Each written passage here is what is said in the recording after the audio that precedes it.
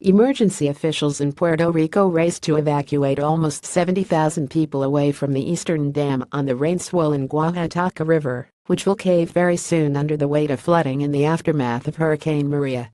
Disaster-struck residents of the area were being ferried to higher ground in buses, according to bulletins issued by the National Weather Service from its office in San Juan, the capital of the U.S. island territory.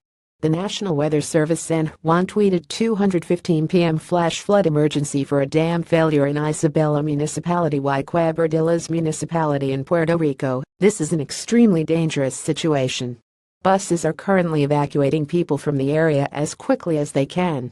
Getty Puerto Rico dam on verge of collapse after Hurricane Maria. 70,000 forced to evacuate. Dam will cave very soon under the weight of flooding in the aftermath of Hurricane Maria. Months and months and months and months are going to pass before we can recover from this. Felix Delgado. All areas surrounding the Oaxaca River should evacuate now. Their lives are in danger. Please share. The emerging calamity unfolded as Puerto Ricans struggled without electricity to clean up and dig out from the devastation left days earlier by Maria, which has killed at least 25 people across the Caribbean. Cristina Villalba, an official for the island's emergency management agency, said there was little doubt the dam was about to break.